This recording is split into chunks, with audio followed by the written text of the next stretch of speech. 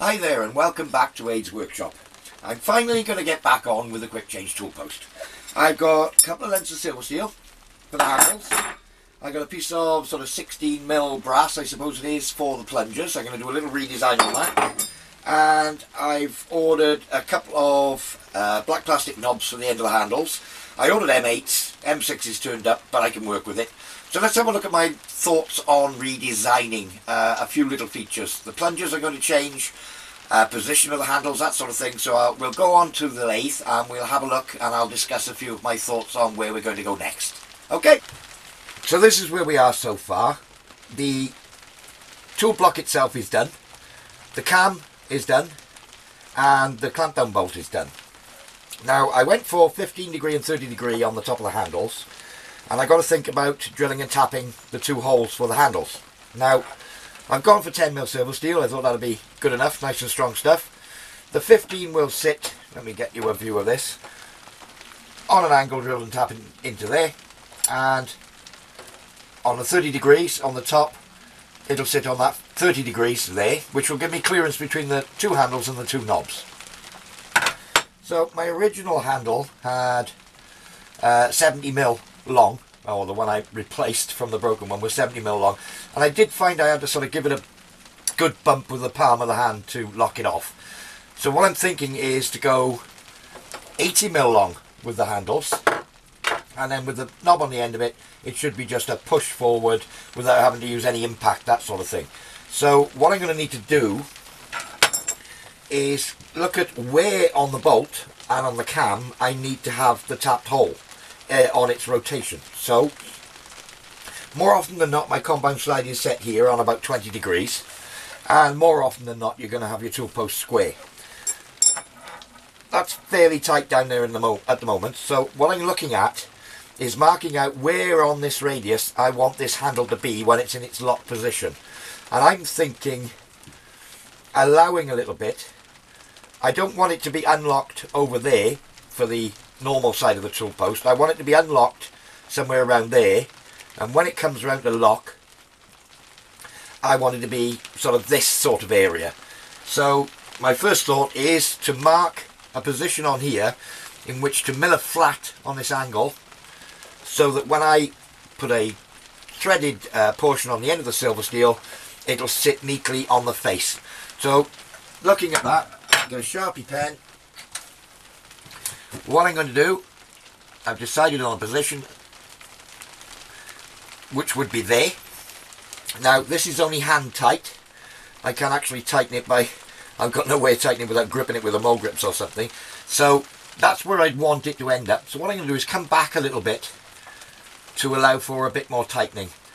So that would be where I need the flat. A flat machined on there in that position would give me the position for the handle. So what I'm going to do is set it up in the milling head, machine a flat on there. While it's all set up with the flat and the right orientation, drill and tap an 8mm hole into the locking bolt, and that will be the completion of the locking bolt. And then I'm going to make a pair of handles, M8 thread on the one end by about sort of 10-12mm long, 80mm overall of the plain shank, and then probably 10mm or 6mm thread on the other end. And then basically the knob will screw onto the 6mm thread on this end, and the 8mm thread here will screw into the locking bolt. So I'll get on with that and show you a few shots of me doing the machining and what have you. Okay, so let's get on with it. I've set the milling head up in the usual manner in the lathe. I fitted the clamp bolt with the black line where I want the flat to be, which is the top one with the two extra lines on, in the flat plane facing the chuck. And what I've done is used the swiveling facility which I've built into the milling head to set up the face I want to mill square to the headstock of the lathe. I basically brought it in against a parallel, lined it up square, clamped down the clamp bolts in my milling head, and I'm now square to the world everywhere where I want to be. Next step is going to be to put a cutter in the headstock and machine a flat on there that finishes up 10mm wide to accept what will be the 10mm silver steel. Once I've machined the flat, smack in the middle of that, I'll drill and tap an 8mm hole, and that will accept the handle then, which will have an 8mm thread on the end of it. So I'll get on with that. So this is where I am now. I got the tool set up, 10mm milling cutter in the collet, in the headstock, job set up in my big vise in the milling head. I've marked up, blackened up the end, and what I need to do is mill a flat surface on that conical radius that ends up 10mm wide.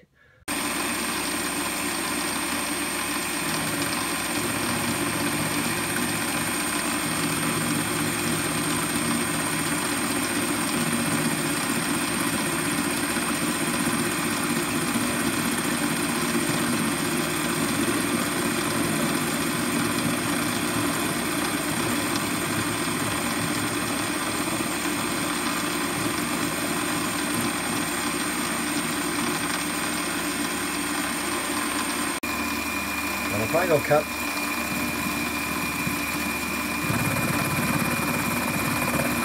turned out to be just 1mm is all the cut. I probably could have filed that, but it gives me a nice flat surface in the plane where I wanted it.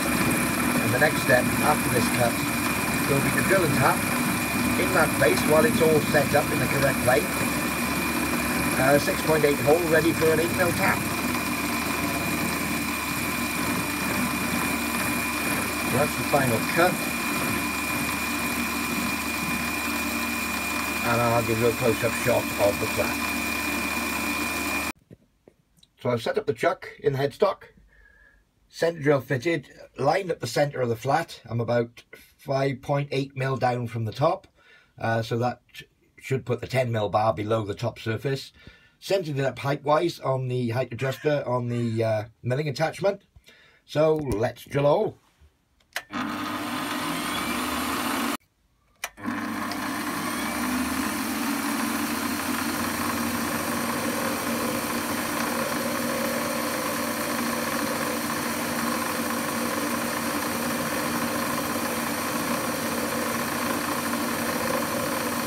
Taking it very gently with the centre drill.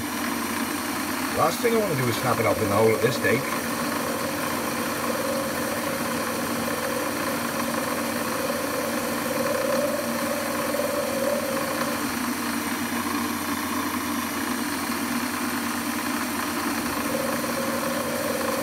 Yes, I know, I was using my finger to clear the swarf. It's not really sharp swarf, it's just dust on it, as you can see. Not a problem. So that's it centre drilled. Next, on with the drill. I think I'll do a 5mm first, open it up as a pilot, and we'll go from there. So I'm looking at the depth of the M8 hole. I'm going to need it to be at least sort of 10mm of threads is what I'm hoping for. If I drill the hole 15mm deep, that'll allow me at least 10mm of 8mm thread. So using the DRO, up to the 5mm drill. Let's take it very gently. 15mm on the DRO. Allow a bit of gloop on there.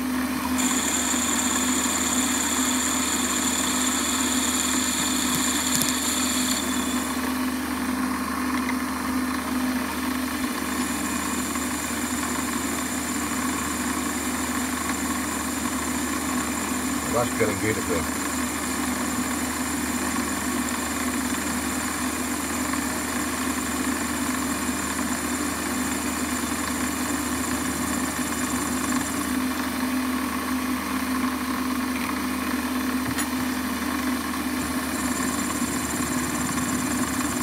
I think I may be breaking into, I can feel a little bit of knocking, into the hole up the centre, which is the M10 for the stud. But I'll keep going, it seems alright, there's no, it's not snatching or anything.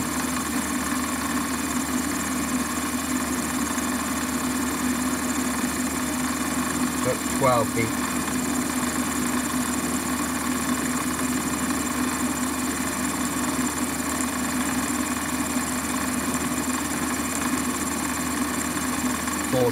Let's have another little clear out, a bit more blue.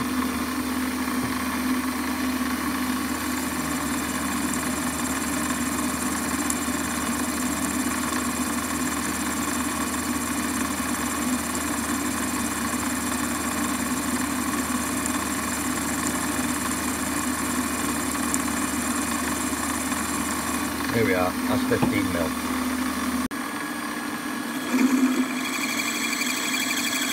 Okay, so in with the 6.8. Really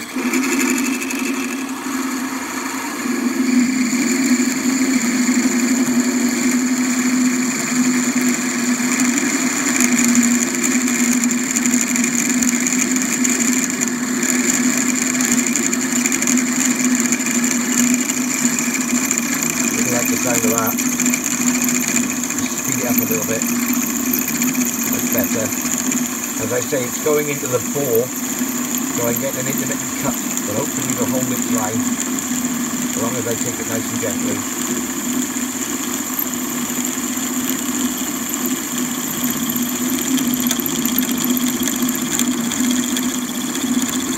Just feel it in that bore now.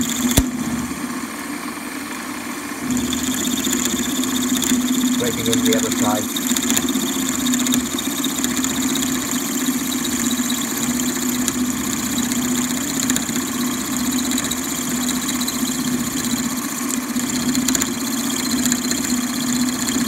No fun at all.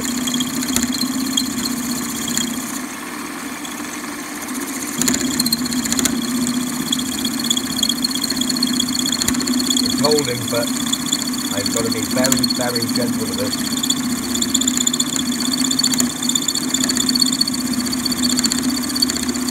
Basically cross-drilling 2 holes.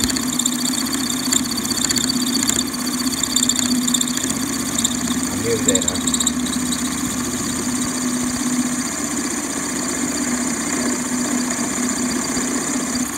With hindsight, probably would have been better to go straight in with a 6.8 rather than use the 5 pilot.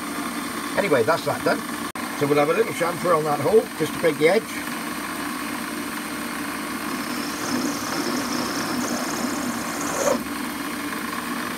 Looking good, that'll do me. So as I'm all set up here on centre between my spindle and the hole, I just as well tap it by putting the tap in the chuck. I've got an 8mm first tap here. And here she goes. Oh, slipping in my chuck. Okay, at least I've got it started. I'll do the rest by hand in the vise. Let's pull it back out. Job's a good one. Well, here we are. That's the 10mm wide flat machined on that conical taper, and an M8 hole in the spot right where I want it. So the next job, start making the handles. We want a 10mm long, 8mm thread on the end of 10mm silver steel. So we'll get on and do that. Okay, so the 10mm silver steel's up in the lathe and the chuck. Got it all set up. Let's just face the end.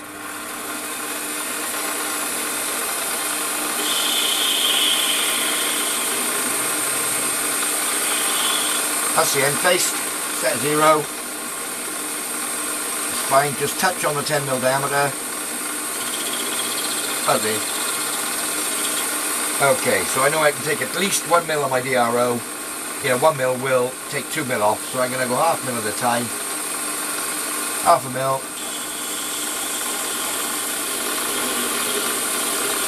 And I'll just machine back to shoulder. Yeah, probably around 10mm.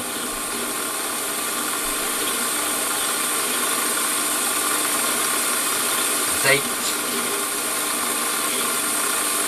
9, 10, there we go.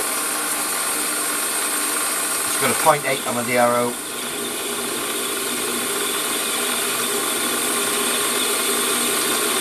We're in about 900 RPM. That's 10. I'm going to have a quick measure. So you've all seen this before. Spanner on the jaw. Die using the tailstock as a support to keep it true, and just running the die down till I hit the shoulder.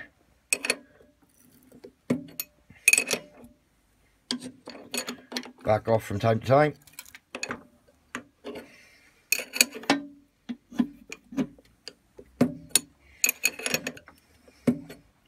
I could do this under power, I suppose, but again, for slow speeds there isn't a great deal of torque in the lathe, and I'm looking after my new motor, which did come, by the way. New motor came, we're all up and running, as you've seen, because I've been machining.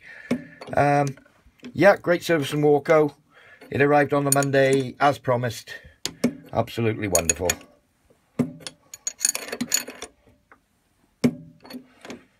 Okay, so there we have it. The handle is screwed into the clamp down bolt, fitted up the tool post, and the handle at the moment is 13 inches long, which is just a spot over length, I would have thought. Okay, so looking at it, it's always better when you can see something in place.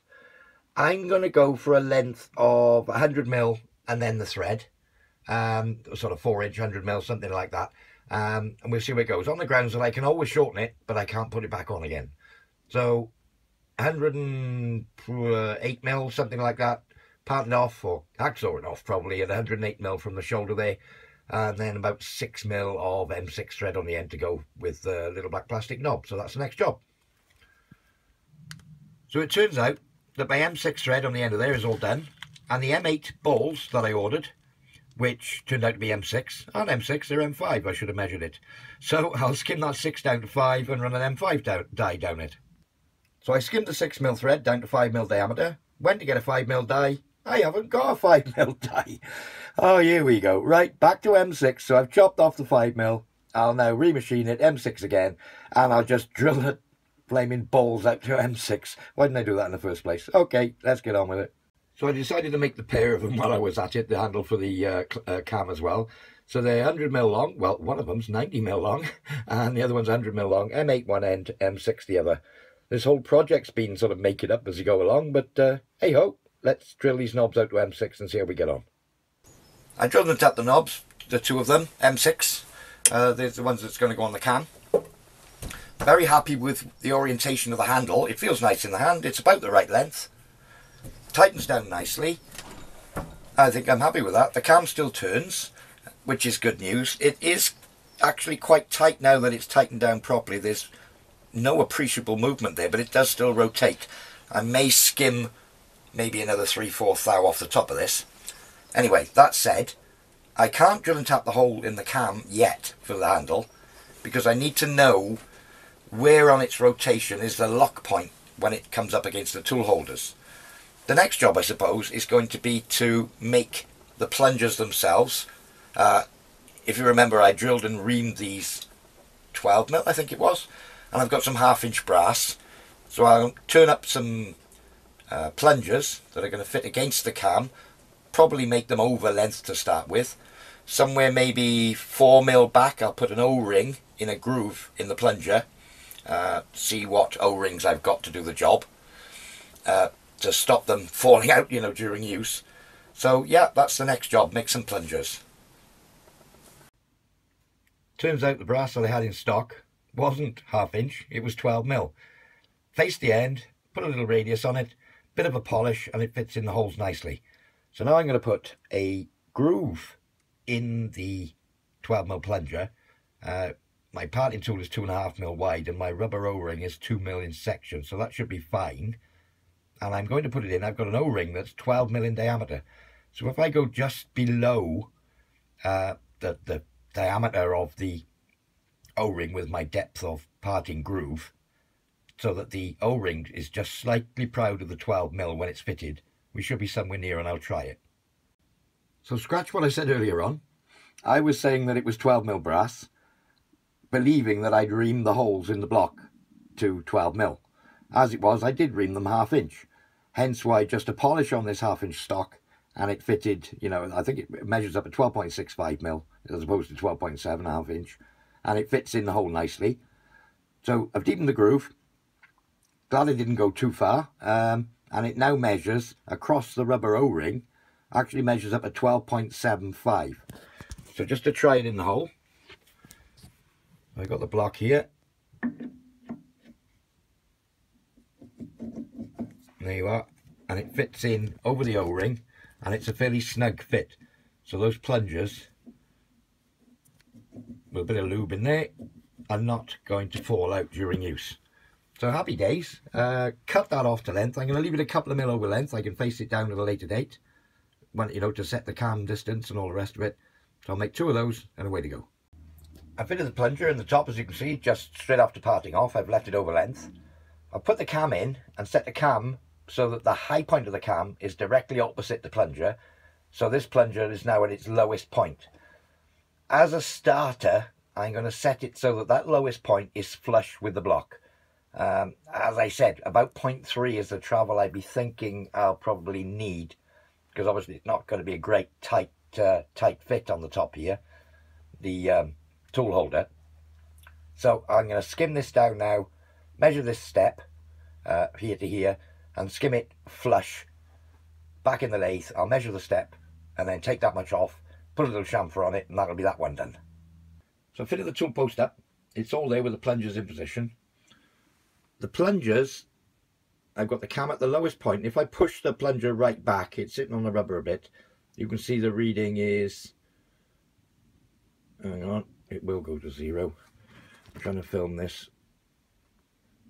It's about 2 thou up. Let's come back a touch. There we are, the reading 0 on the clock. If I rotate the cam around 180 degrees, you'll see the clock rising to the highest point. We're getting about 37.5 thou. So with a bit of clearance that's in there, that's my 1 mil travel, and I'm 1 mil proud when it's right up. Now the interesting thing, which I wasn't expecting, so I then take it away again, due to the vacuum inside and there being an O-ring fitted, it drops back. Not all the way back in, but certainly drops back 0.5 mil or so. So yeah, I wasn't expecting that. So the other plunger does exactly the same. So other than drilling and tapping the hole in the cam to take the cam handle, the tool post itself is finished. I think what I'll do next is make up a tool holder, maybe a dummy one out of aluminium or something like that, or maybe a bit of inch square steel, just a dummy tool holder, maybe one that'll come in as a clock holder at a later date, something like that. Machine one up so I can get the dimensions I want, and then we can think about putting the handle in the cam to make it lock out correctly. So once I've got the dimensions I want on the tool holder, you know, the dummy or sacrificial one that'll probably end up being a DTI holder, something like that. Once I've machined one of those, I can then set the cam position, and we're well on our way to completing this project. So I've been thinking, dangerous, I know, but I came up the house, had a cup of coffee, and I've been thinking. So my tool post sits on the compound slide in this orientation, and when the handle is locked, it locks the tool post down, it's in this orientation here, in line with this diagonal. So I'll pull that out of the way so you can see what I'm talking about.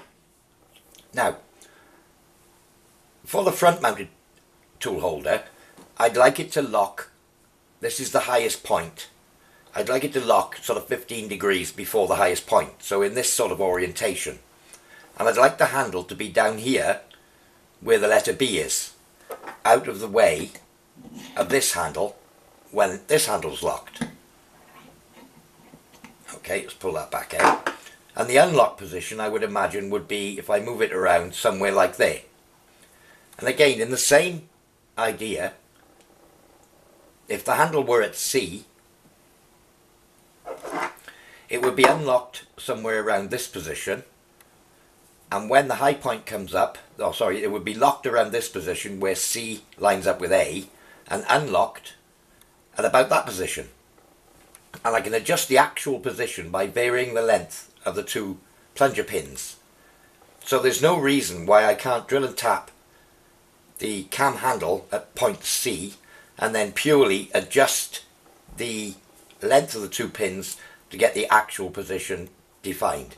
So I'm hoping for this sort of area here when it's locked to lock the front tool post so that the handle's out of the way, and back pointing towards operator side or away from the lathe when the normal use tool post is in position. So my next step is actually going to be to drill and tap the M8 hole in this cam at position C.